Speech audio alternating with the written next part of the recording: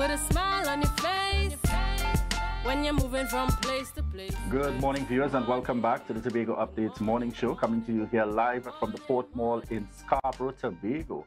Yes, viewers, we're in our final segment this morning, and we have the opportunity. We're talking music amateur. We're talking Mother's Day celebrations coming up on this weekend, and therefore we're happy to welcome on set. You may be familiar with the Warners when you hear music amateurs, but no, it's not the Warner parents. This is the daughter coming to us here today. Caryll Warner, conductor, accompanies and music amateur, and Akilla Morton, choir master. Good morning and welcome to you. Good morning. Thank you for having us. So you see, when I as Ria would probably say, I grew up in a time of knowing music amateurs with a particular grouping. So it's nice to see in terms of that combination and seeing that the transition is taking place in the mix. So you have that beautiful combination. So we get started immediately. Music amateurs has an extensive kind of repertoire over the years. People look forward to anything happening in this space. Let's start off by giving us a little insight about what's been happening with music amateurs coming out of the pandemic. Okay, since the coming out of the pandemic, we would have had our annual Christmas concert resumed last December. So that would have been our first item that we would have actually displayed. And now we're back with our Mother's Day concert, which is also an annual staple within our calendar. We usually have two types of concerts, the Mother's Day concerts and the Christmas concerts. All right, so give us some details. When is the Mother's Day concert carded for in terms of persons who may want to be able to access? When is it happening? Where is it taking place this year? So it's happening on this Sunday, 14th May at 6 p.m., promptly at 6 p.m. Our shows are always on time. And it's at the Lowlands Mall, Lowlands, Tobago. All right. And I see we also have on the lineup some guest artists in the mix. Yes, we do. So we have a number of guest artists. We have Devon Stewart on the steel pan. We have Mr. Malcolm Boyce. He's a saxophonist from Trinidad. We have Callan Jamoy Alexander. And we also have three smaller junior ensembles. One from the what's the school called? Lambo Anglican Primary School, sorry. Lambo Anglican Primary School. A music amateurs junior choir, and the Belvoir Ensemble. All right. So we see the ticket prices are at $200. Where can persons access tickets?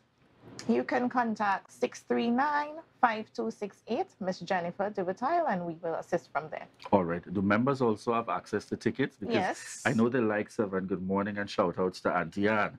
They make sure. Tell us about that level of commitment and dedication, because it's almost as though across your membership, you know your clientele in addition to looking out for new. How important is maintaining that while encouraging others to come to have the experience of music amateurs? Well, we have our old faithful audience that they're very consistent and very loyal to us, and we're very grateful for them. But over the years, we've been trying to increase the number of younger persons attending our concerts and also younger members joining our choir. So currently our youngest member singing in the choir is 28. And the oldest member is, of course, in the 80s. Actually, it's 82. So we are working towards developing the relationship with a younger audience, and also that's why we bring in the junior ensembles as well, so that they get used to this type of music and they're more open to coming to a concert such as this. Tell us how important is that kind of blend in terms of ensuring that this kind of music lives on? Because it's no secret, our generation, we're in touch with the reggae, we're in touch with the soca music, calypso, etc. How important it is, and you know, the role that music amateur really plays in ensuring that we have that kind of continuing beyond. Well, I'd say that Music Amateurs is one of those groups that has fostered the development of a lot of young people in Tobago. Several of them have actually gone on to become professional musicians, like myself and Mr. Karen Hislop, who is actually Mr. Hislop, one of our foundation members, his son, who is the program director for the USC Music Department in Trinidad.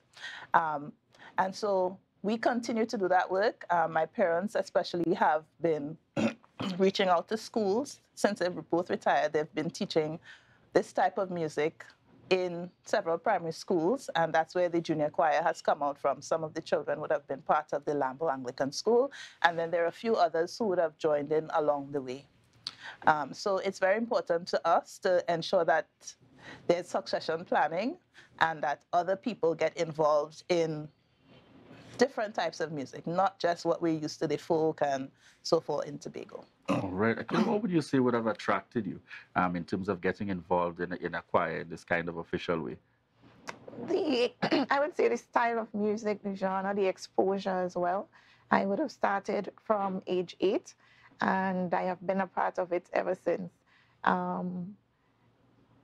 The development as well that the choir would have allowed in doing voice training, learning music, the different genres, the different style, stage performance, and yeah, it's been wonderful for me as a person developing and also connecting with persons as well. All right. And I want to touch on you a little bit, Caryll. You know, I'm particularly impressed in terms of instrumental, and, you know, we know you are in that sphere. Yep. When you would have started off being involved in the choir, I suppose you always had that natural music somewhere in the vein. Would you have seen yourself where you're at today, being able to go out there, even on your own and doing instrumentals and wowing audiences far and wide? I'd say that when I started in music amateurs, I was born into the choir. I didn't really have a choice, obviously, right? Thank you to the parents. Yes, definitely. So initially it was a part of my life. It was just what we did. My entire family has been in music amateurs since I've known myself. And so I sort of took it for granted, the development that I actually was benefiting from by being there.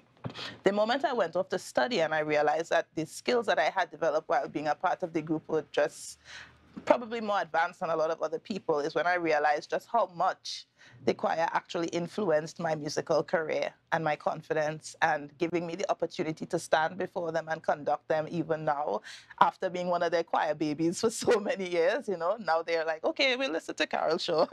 You know, so it has really helped me to blossom as a musician, and I do not take it for granted at all.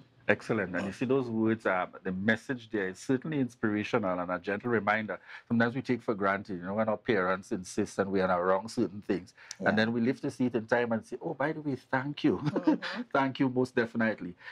Before we wrap this morning, the Mother's Day concert that's scheduled to take place, why is it a must-attend, ladies?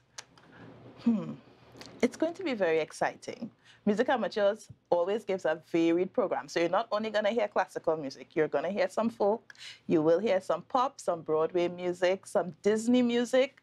And then, of course, we have a wonderful lineup of guest performers. And we also have a dancer or two somewhere on the program. So it's going to be a really exciting time. Yes, very exciting time. And we look forward to seeing everyone coming out on Sunday. Certainly. Remind our viewers of the details so that they can know when it's happening, where they can also access tickets. Sure. So we welcome everyone to attend to our Mother's Day concert this Sunday, 14th May at 6 p.m. at the Lowlands Mall, Lowlands, Tobago. All right. Quick reminder of the social media handles as well and where tickets can be accessed. It's Music Amateurs Tobago at gmail.com, Music Amateurs on Facebook. All right. Excellent. And remind us the number with tickets, contact information. 639-5268. All right. Excellent. Thank you so much for joining us here on set as we speak. Music Amateur Choir Mother's Day concert that's upcoming. Ensure that you get your ticket and go out and support. We've certainly been promised a musical treat, as is the custom, but always some extra coming there in the mix. And we invite and really want to encourage persons to head on out and support. Thank you so much, Caryll Warner, conductor, and Akilla Morton, choir master, for joining us here on set this morning. Sends a good signal. Our music is in good hands. All right. Viewers, we want to thank you so much for continuing to choose the Tobago Updates morning show. Those of you connecting with us via TV, those of you interacting with us via the radio, and those of you joining us online, we want to say thank you so much for continuing to choose the Tobago Updates morning show. From here, we're heading straight on over to Tobago Notes and then on to GMT. And we'll see you tomorrow morning again. But remember to stay tuned and to stay connected. And this is your reminder. And I invite the ladies to join me in your reminder to share the live, share the live, share the live. Bye.